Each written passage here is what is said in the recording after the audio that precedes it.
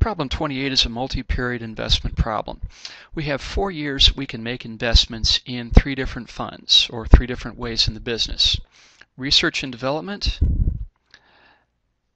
manufacturing operations, and advertising and sales.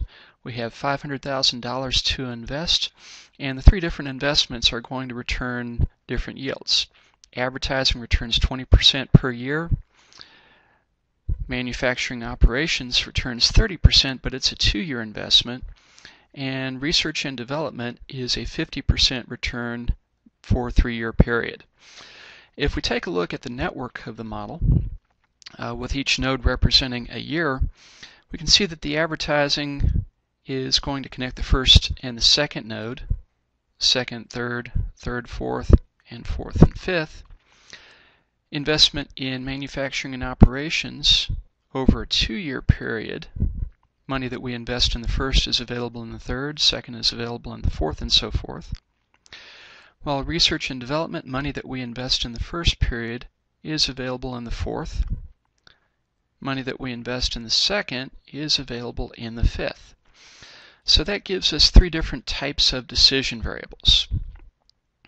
We'll call these A sub I for money invested in advertising, period I. M sub I is money invested in manufacturing. R sub I is money invested in research and development in period I. Now, what is our goal here? We want to know how much to invest in each of the 3 alternatives during each year of the 4-year period to maximize the total ending cash value of the initial investment. Initial investment takes place back here. These 3 decision variables carry the total return at the end of the 4th year, going into period 5. So what we're going to look at for period 5 is maximizing the flow into this period. And of course, I'm talking about flow through a network, so this is a network flow model. Network flow models imply balance of flow constraints. So let's think about the balance of flow. Money is flowing through this network. What do we have in the first period? We have $500,000 to invest. What do we need at the end? Well, we need as much as possible, but we have no real demand. So if we think about supply and demand in the problem, supply is 500,000, demand is 0, and supply is greater than demand. So our balance of flow constraints will be greater than equal to. Now, as this money is flowing through the network, it is growing. $1 that we invest in this first period, when it gets to the second period, is more than $1. It's grown by 20%, so it's $1.20. And that holds true for every advertising investment.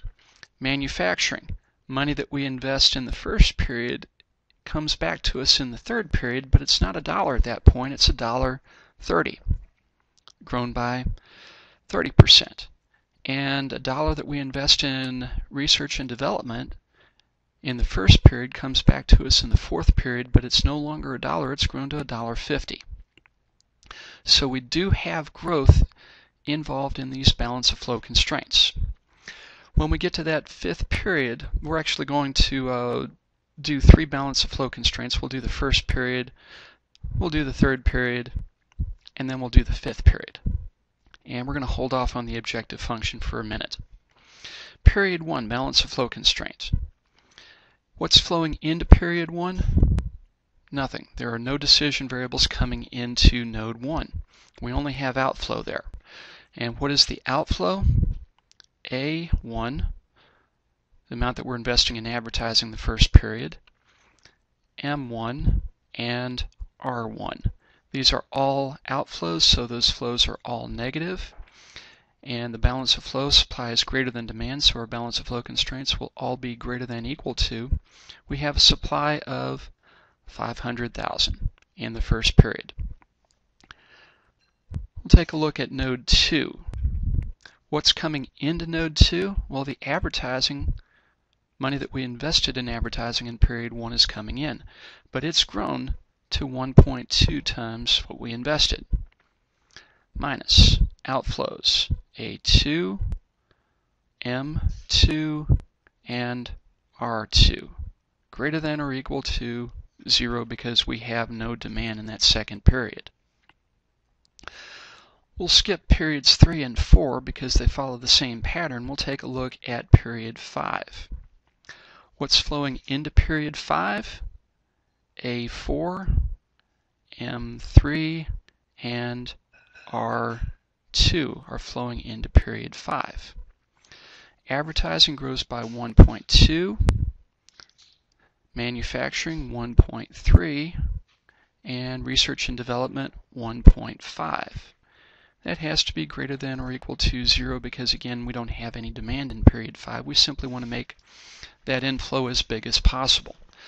And that inflow, the left-hand side of this constraint for period 5, is our objective function. We want to maximize that inflow into period 5. 1.2, A4, 1.3, M3, and 1.5, R2. So there's our objective function out of that balance of flow constraint. Additional constraints. We want advertising in period 1 to be greater than $30,000. Manufacturing greater than $40,000. And research and development greater than $50,000. Our research and development decision variables, our manufacturing decision variables, and our advertising decision variables. We'll calculate the inflow and outflow for each period. Inflow minus outflow will be the net. We have our constants for yield. This is simply notation for our benefit, and we have our minimums for that first year. Inflow. Well, we have no inflow during the first period. Inflow during the second period is advertising times the yield, absolute. We copy that down to the third period, and we have our advertising from the previous period plus manufacturing from the first period times its yield, absolute. As we copy this down, our inflows are growing. Now we need to add research and development from the first period times its yield. And we can copy this down. Sum of the decision variables for each period. And the net flow is equal to inflow minus the outflow. Now, inflow for our last period is our objective function, so I'm going to change the font on that to red and bold. And we'll go ahead and solve this problem.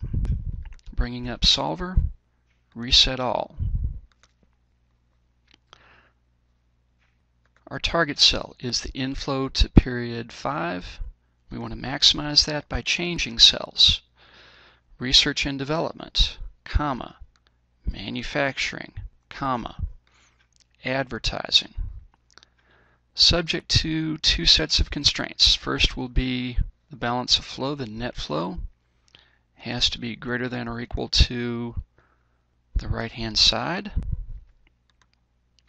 Our first period investments, research, development, manufacturing, and advertising, needs to be greater than the minimum set in the problem.